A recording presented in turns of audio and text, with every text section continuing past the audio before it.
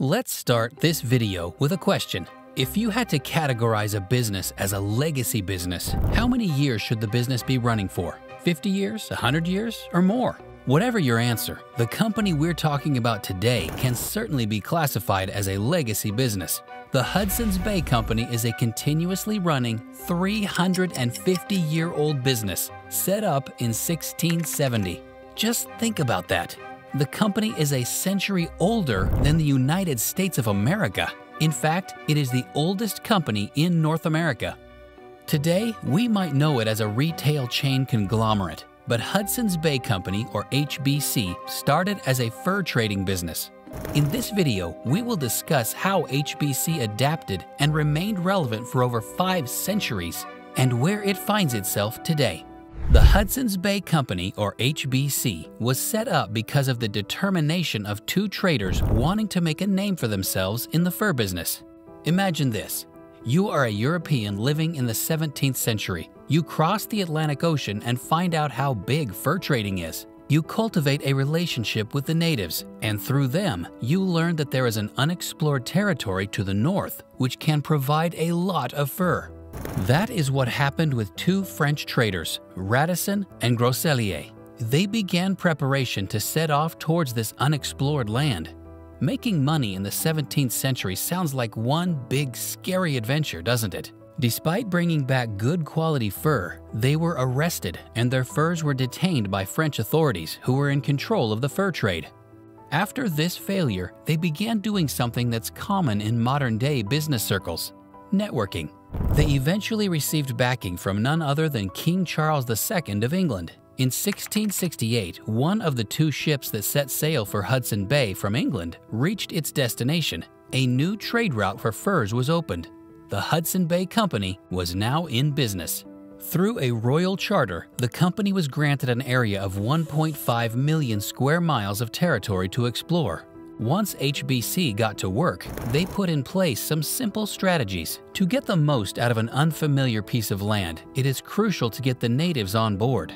So if you were to come across an employee of the HBC in the 17th century, there is a good chance that they would be well-versed in the native way of living.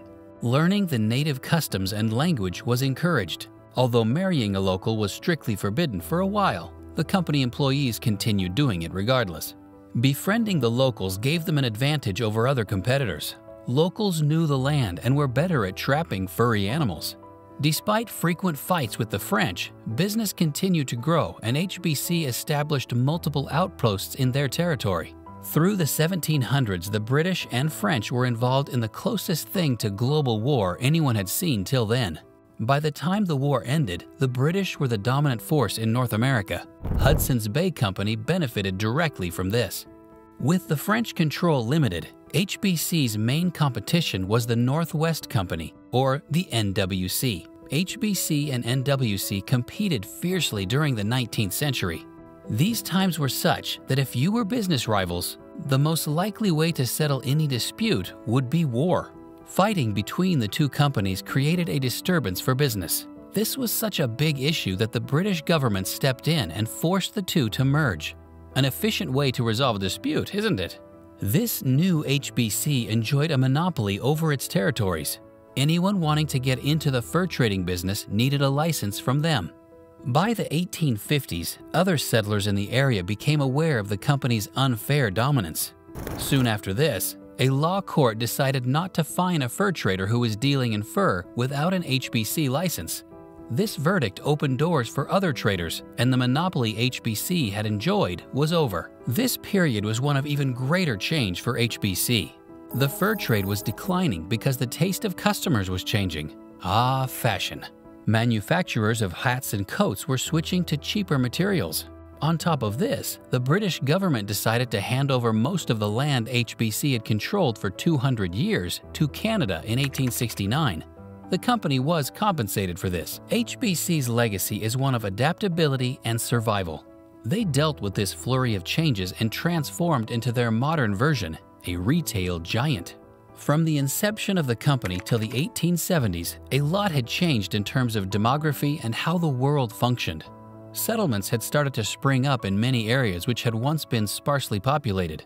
More settlements meant a better economy and a rise in demand for general merchandise. Canada was much better connected via railroads and shipping routes. HBC turned their outposts into general stores to meet the demands of the local population. Their first sales shop opened its doors in 1857 in Fort Langley. In 1881, they released their first mail-order catalog. By 1902, they had 9 successful general stores, and by 1910, the retail business was big enough that HBC split the company into 3 divisions: the fur trade, the retail stores, and the land sales division. In 1913, the retail division of the company opened its first departmental store in Calgary. Within 13 years of this, they had set up another 5 of these big retail outlets. In 1926, HBC also entered into the oil and gas business to diversify. Despite this, the retail stores remained the biggest part of the business. After a few successful decades in retail, the company was ready to expand further into Canada. Fun fact, HBC's headquarters remained in England for 300 years. They were finally shifted to Winnipeg in 1970. From here on, the story of HBC gets a little haphazard. A series of acquisitions through the 1960s and 70s left the company debt-burdened. They acquired Morgan's, Simpson's, ShopRite, and other stores. HBC expanded ShopRite to 65 locations. HBC wasn't done with acquisitions just yet. In 1978, when Zeller's discount stores attempted a takeover of HBC, HBC turned the tables and acquired Zeller's. The strategy through the 1960s and 70s seemed to be one of eliminating competition by acquiring them. All of this expansion came at a cost. HBC was now burdened with debt.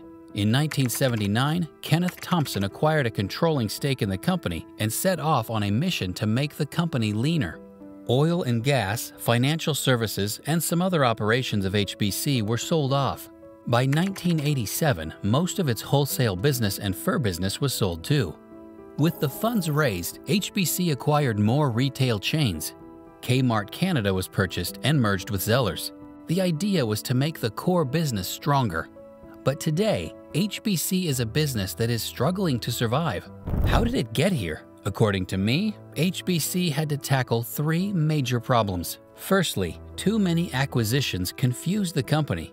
Apart from the money aspect, acquisitions are successful only if the logic behind them is sound. For example, ShopRite was a catalog store. It had limited stock and orders were taken through catalogs. After purchase, the chain was expanded to 65 locations from just 4 locations before the takeover. The model didn't work, and by 1982, the chain was shut down. There didn't seem to be a clear synergy behind the acquisitions. Between the early 2000s and 2019, HBC made multiple acquisitions, but eventually had to sell them all because of underperformance and financial pressures. The second problem was the frequent change in ownership. HBC was acquired in 1979, then in 2006 by Jerry Zucker, and then in 2008 by NRDC Equity Partners. The visions of these different owners were different and put the company under pressure. In March 2020, HBC became a privately owned company and its strategic vision changed once again. The third and most important concern was the rise of online and offline retail giants in Canada. Walmart entered Canada in 1994 and changed the department store game. By 1997, Walmart controlled a 45% share of the discount store market. HBC tried to use Zeller's as the chain to compete with Walmart, but the plan failed because Walmart was more aggressive than them. Zeller's stores were then leased out to Target Canada. While the retail stores lost out to Walmart, HBC's online business couldn't compete against Amazon. The current ownership of HBC wants to bring back the Zeller's name through online and offline stores. As of 2023, HBC still runs 200+ stores and employs several thousand people. Along with the retail business, their real estate wing continues to survive. But the company's existence today is more fragile than it has ever been. But if there is one thing we have learned about HBC, it is that the company knows how to adapt. After all, few businesses can boast of existing across 5 centuries. What do you think? Will the future of Hudson's Bay Company be as successful as the past? Or is this the final challenge in HBC's history? Let us know your thoughts in the comments below. We love hearing from you. That's it for this video. Thank you so much for watching. Please don't forget to hit the like button and subscribe to our channel for more interesting content on some of your favorite companies. And hit that bell icon so that you're notified every time we drop a fresh video. See you next time.